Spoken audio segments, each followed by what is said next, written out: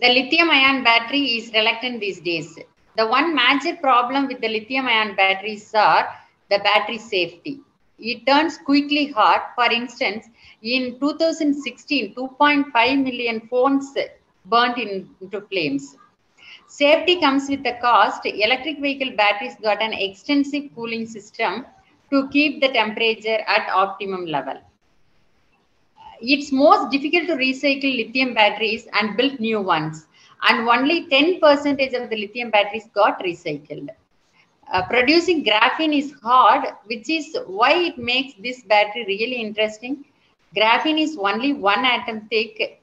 1 gram of graphene has a surface area of 2,629 square meter, roughly the size of 10 tennis courts. Now, graphene is basically carbon. In graphene, the carbon atoms are arranged in a honeycomb pattern, literally one atom thick, and the bonds in the pattern gives graphene more than 4 times the tensile strength of the steel. While steel being extremely flexible and light, it also makes it an excellent conductor of electricity and heat. The energy density of typical capacitor is about 13 watt-hour per kilogram. For comparison, a 1 kilogram lithium battery can store hundreds of watt-hours. So the trick to getting a capacitor increases in energy density is to increase the surface area of the electrodes. But even a massive upside superconductors can't compete with the energy density of an advanced chemical battery, which is why researchers at the University of Finland in Australia have developed a graphene-based superconductor battery hybrid. Graphene-aluminum battery. Graphene Council founder and CEO said that the energy density of this battery has a theoretical upper limit of 1050 watt-hour per kilogram, and their teams currently testing 3 lakhs variations on the design in pursuit of the better performance.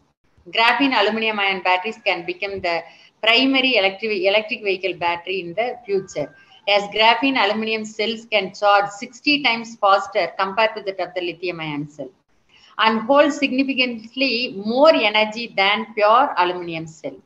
So graphene costs about 1,000 per kilogram. That's for the highest quality graphene that you would need for these batteries. Lithium is selling for about 80 per kilogram. 80 per kilogram. Of course, that just one 80 per kilogram, of course, that just one component of the lithium ion batteries.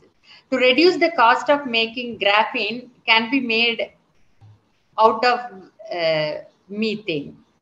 The traditional lithium ion batteries could soon be replaced in electric cars by a new generation made from graphene. This material has many qualities. In particular, it should allow the battery to be recharged much more rapidly than today.